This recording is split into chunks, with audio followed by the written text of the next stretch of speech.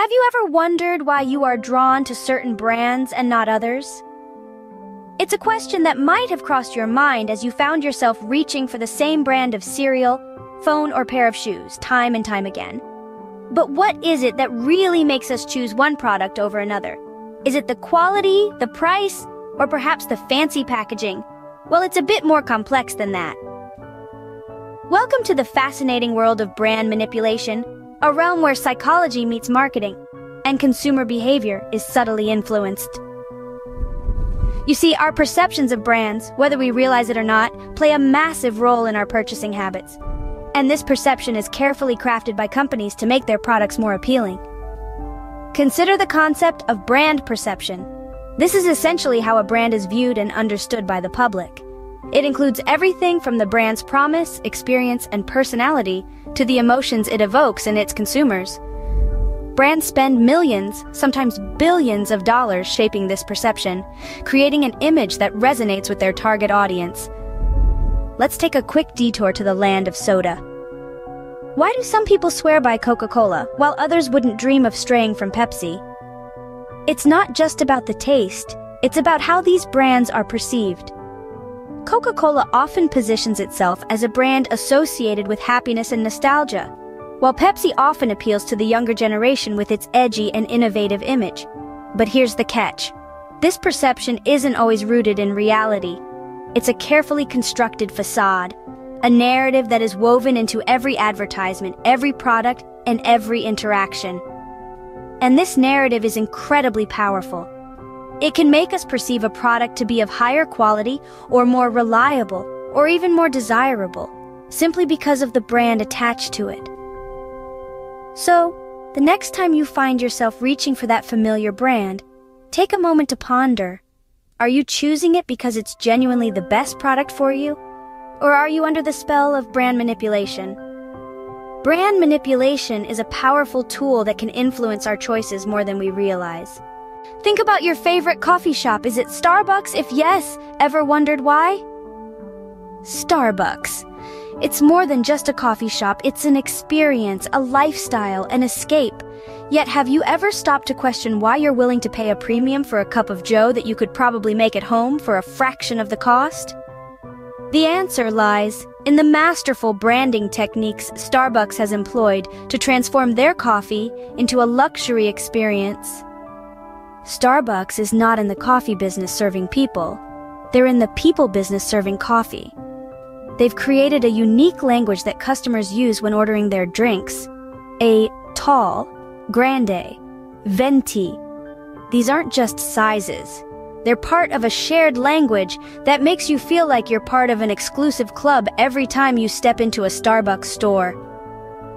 This language, exclusive to Starbucks, taps into our need for belonging and exclusivity.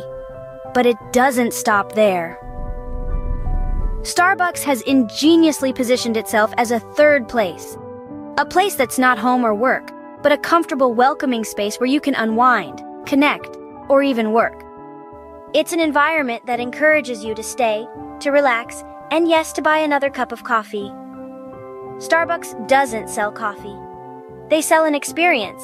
A carefully crafted, meticulously designed experience that makes you feel special. It's the power of their branding.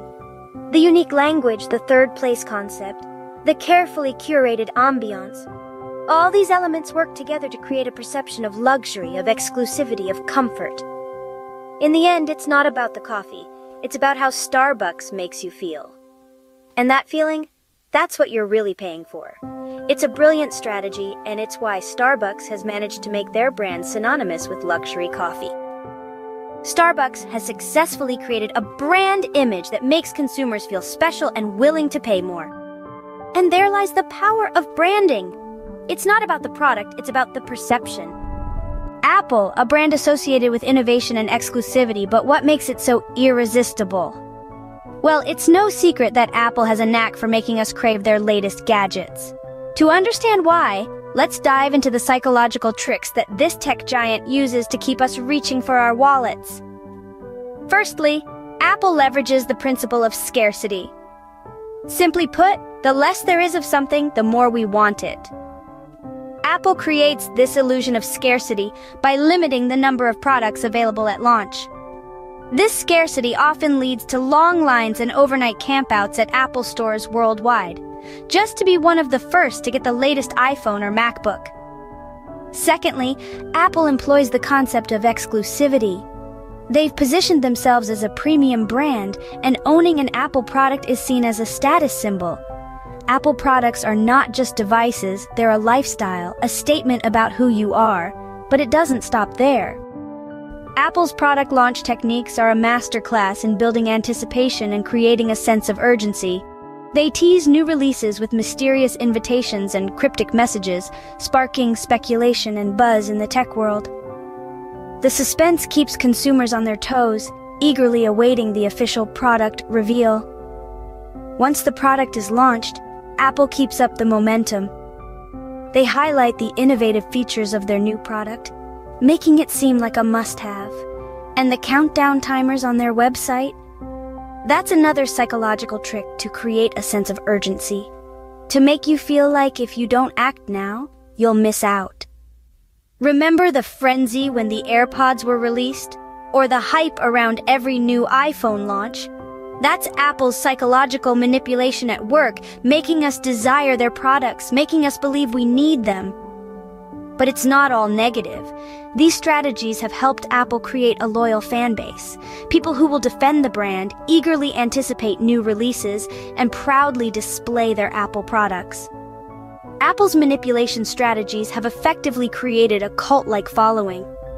So the next time you feel the urge to purchase the latest Apple gadget, remember these psychological tricks.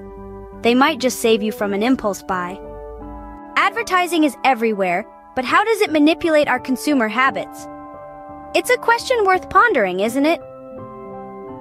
Let's dive into the rabbit hole. One of the most potent tools in the arsenal of advertisers is social proof. It's the idea that if everyone else is doing it, it must be good. Advertisers will often showcase testimonials, reviews, and endorsements to convince us that their product or service is worth our hard-earned cash. After all, if your favorite celebrity or thousands of other consumers are raving about it, it must be worth it, right? Then there's the frightfully effective fear of missing out, or FOMO as it's more commonly known. This technique is particularly prevalent in the digital age, where limited time offers and flash sales are the norm.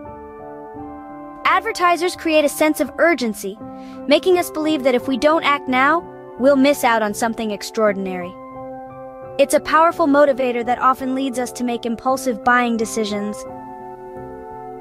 But perhaps the most influential technique is the use of emotions to sway our purchasing decisions. Advertisers are masters of emotional manipulation, crafting narratives that tug at our heartstrings or evoke a sense of nostalgia. They appeal to our desires, our dreams, our fears, and our insecurities. They paint a picture of a better life, a happier you, all attainable through the purchase of their product or service. And let's not forget the subtle use of colors, music, and imagery, all carefully chosen to elicit specific emotional responses.